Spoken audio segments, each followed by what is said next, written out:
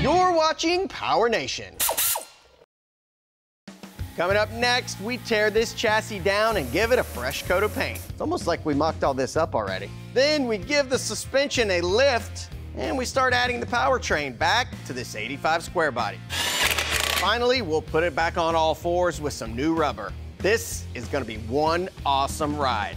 Custom little touch, you know?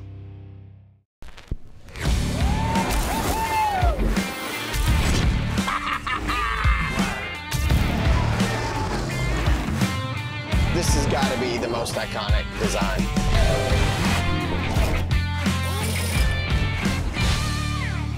It's looking good. Sure is. Welcome to Music City Trucks. I'm Mark Christ. We've got a new guy here helping us out at PowerNation, Michael Huxley. You're going to be seeing more of him later on. But for now, I want to focus on the project that we're working on today, and that is our square body Chevy. It's a huge day for us and this project. Our frame right here is gonna get painted, and we're gonna start final assembly on this build, and I can't wait.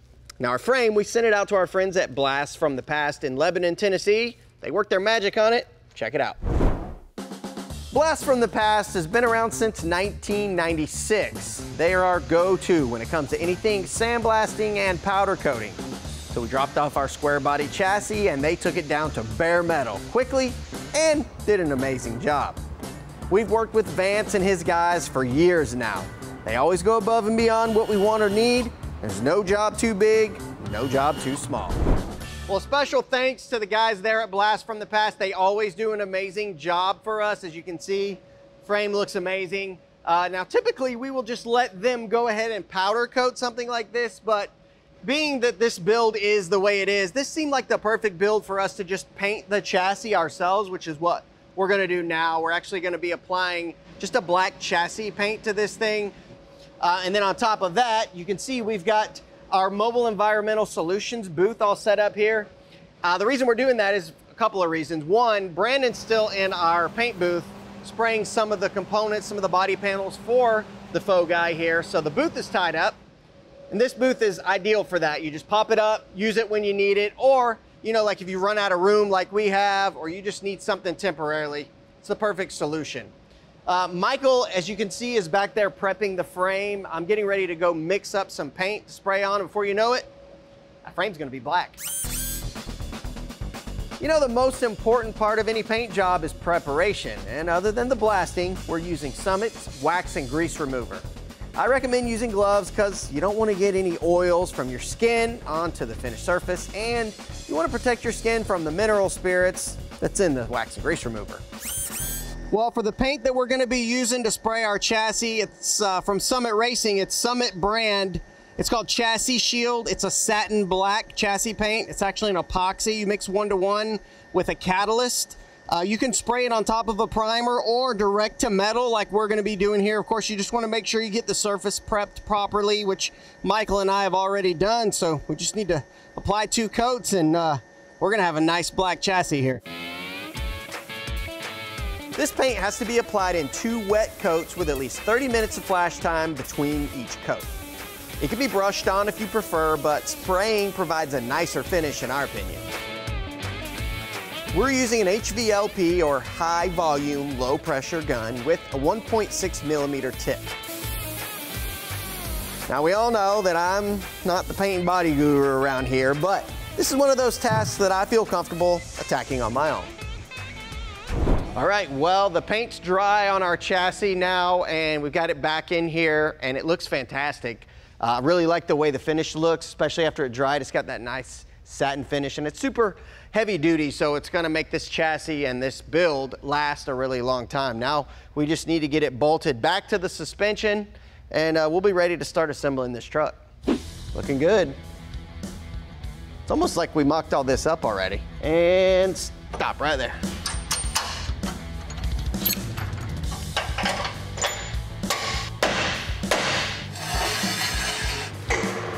You about ready for this thing over there? Absolutely, bring it on over. You gotta go back just about 6 Just inches. a hair. Come in on this side. Good on this side, yep. Up or down? Go down. There we go. All right, we're in. Let's move on, get the chassis up in the air and get that transmission installed. I'll be glad to have this thing installed for the final time, you know? That makes two of us. Let's see, I see the dowel on my side. Wiggle it in there. These ARP bolts already lubed up.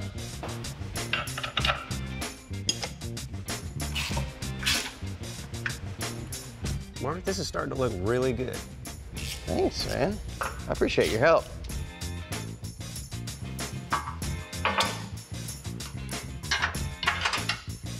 They got blasted and painted. Look at that. They look brand new. Restored bolts. Wow, thanks for doing the heavy lifting. I think this is the real reason you asked me to come over here. It really is, honestly. All right, down on your side, right there. It's in there. I've got a fuel system to run, brake pads and rotors to upgrade. I'll tell you what, I'll leave this with you. You finish tightening these up and I'll go get everything for the fuel system. All right, have at it.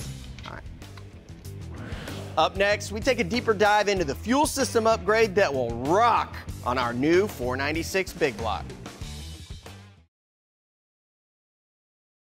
Well, things are coming along rather nicely with our square body Chevy here. Got the frame all painted up nicely, attached to the axles and leaves. We got the engine, transmission, transfer case back in permanently. And it's starting to look like a truck now, which is really refreshing. We've got some things that we need to take care of next.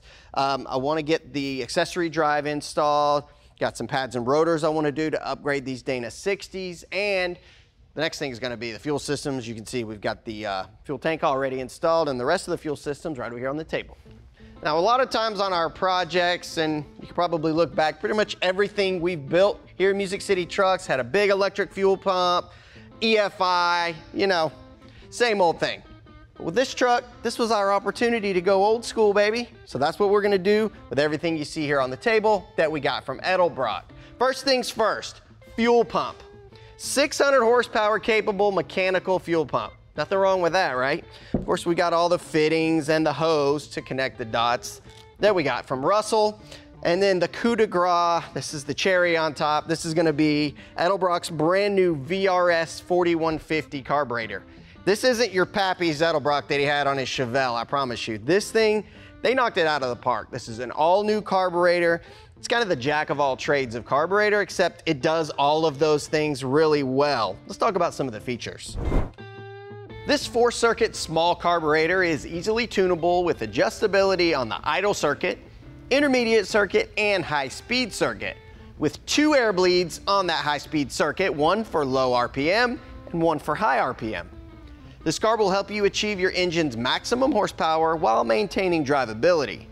The air-fuel curve at wide open throttle is as flat as a pancake, and if you don't feel comfortable tuning, it's ready to go right out of the box. Just drop it on and go.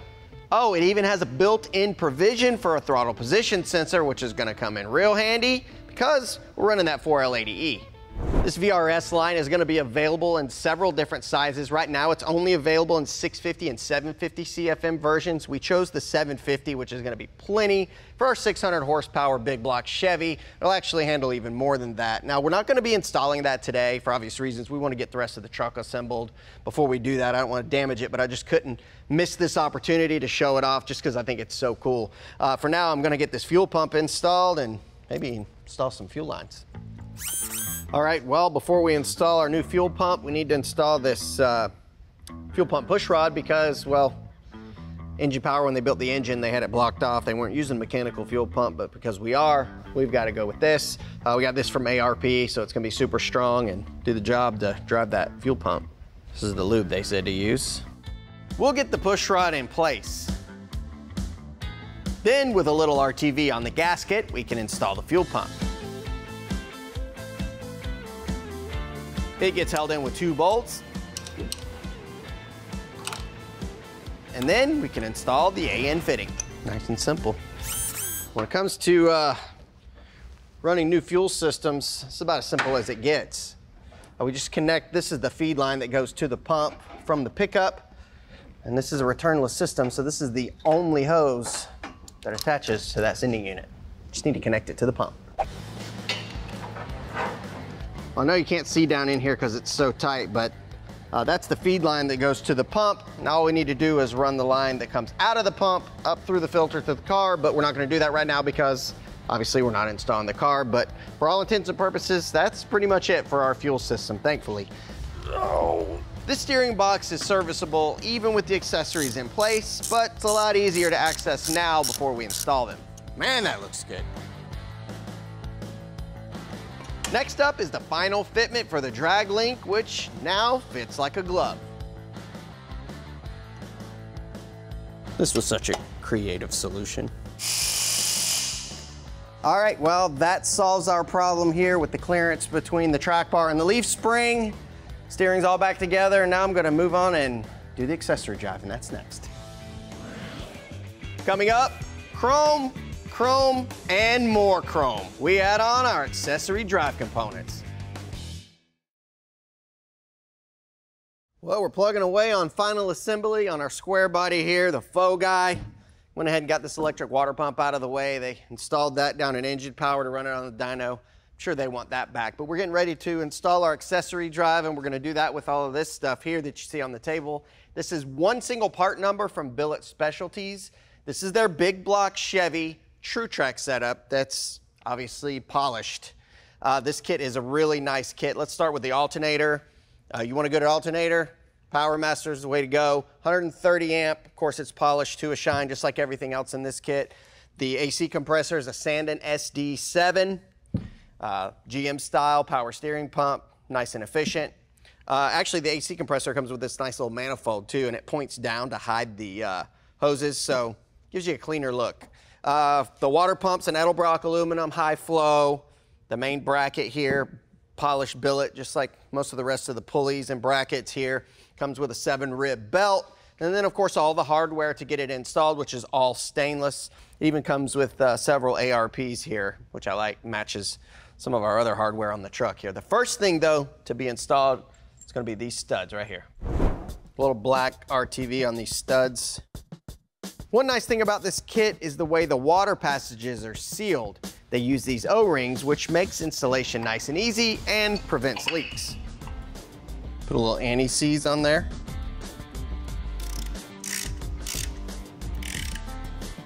Time for the water pump. Then we can start installing the rest of the accessories one at a time. Another great thing about this kit is that it's compact and doesn't take up a bunch of room in your engine bay.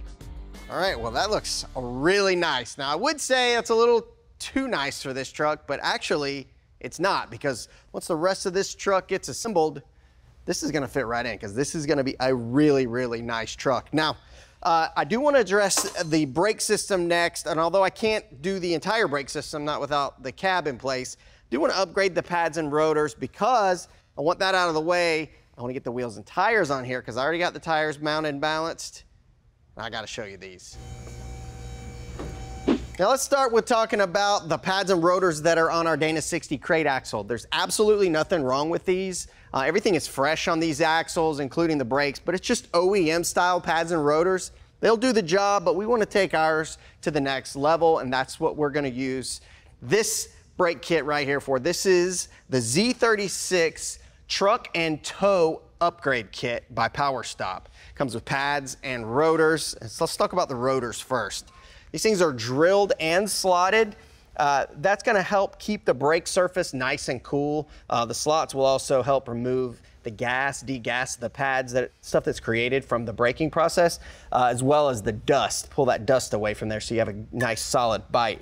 And as for the coating, you can see it's a really nice zinc coating that's gonna help protect against rust and corrosion. Now, as far as the pads, this is a Z36 carbon fiber ceramic brake pad. So it's not just ceramic, it's like the next level. They've got carbon fiber in here. It's for severe duty towing and hauling or off-roading. It's a really nice brake pad that's gonna be minimal with the brake dust and still provide an amazing stopping performance. The kit also comes with all this hardware here and the lubricant, but we're not gonna need that on this one because everything's still brand new. We just need to tear it down and swap these in. Pretty impressive.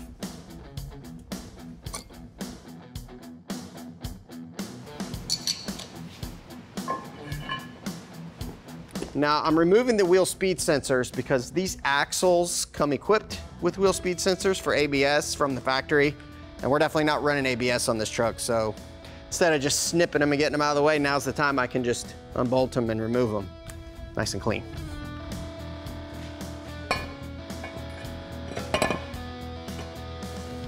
Whenever you're doing a brake job, like that rotor likes to kind of lean a little bit on these slip-on style rotors. So when you're doing a brake job, you swap out the rotors, you can just put a lug nut on, even finger tight like that, and that'll hold that rotor straight so you can get the caliper bracket and the pads and the caliper installed nice and easy.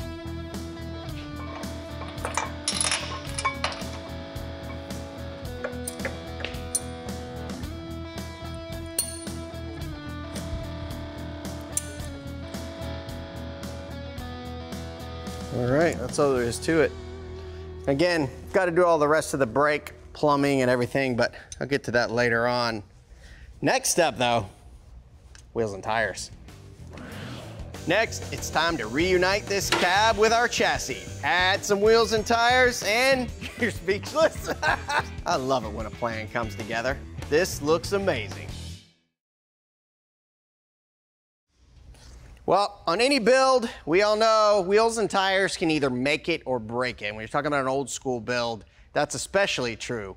And then take something like this where we're doing a tribute, we have to have the exact right wheel. And that's what we've got right here that we found on Summit Racing. These are 8-spoke chrome wagon wheels. I mean, nothing screams 1980s build like these. They are 16.5 by 9 3/4 with the 8 on 6.5 lug pattern for our Dana 60s here. To me, it doesn't get any better than this. And then for the tire, had to have a specific size, 36-13-50, because that's what they ran on the Fall Guy truck for the majority of the series. So 36-13-50, 16.5 on chrome wagon wheels. I think that's enough said, but let's talk about the tires a little bit more. These are from Super Swamper. These are called the IROK. So they look a little bit like a regular Super Swamper would. They've kind of got that triple stage lug designed, but with a little bit of a twist. It's a really cool looking tire, and it fits this build really well. I can't wait to get these on here. I'm gonna get them bolted on and make this thing a roller. I wanna roll it back and really soak it in.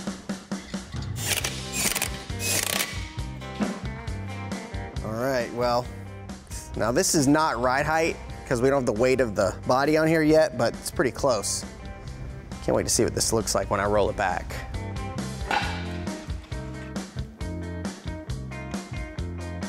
Oh yeah, let's take a look at this. Oh, come on. Yeah. I love that. I love it when a plan comes together. Wait, wrong 80s TV show. Either way. Let's just reflect for a second on where we started and where we are now. We started out with a mud-caked, completely stock half-ton chassis. Although impressive in its day, it definitely was not up to our standards for this build. After stripping it down, we blasted it and gave it a fresh coat of Summit chassis paint. The power plant is where the change really starts to happen. We started with this 305 boat anchor that gave us a whopping 160 horsepower with 235 pound-feet of torque. Then we slammed in this 496 cubic inch big block Chevy that makes an impressive 596 horsepower and 629 pound-feet of torque. Wow. The 700R4 transmission was ahead of its time back in the mid-80s, but it's not up to the task of handling that nearly 600 horsepower. However, thanks to TCI Automotive, we now have a new electronic 4L80E transmission. Then we ditched the half-ton 10 bolts for a pair of 1-ton Dana 60 crate axles, a 6-inch Skyjacker lift, and some 36-inch Super Swampers on a set of chrome wagon wheels.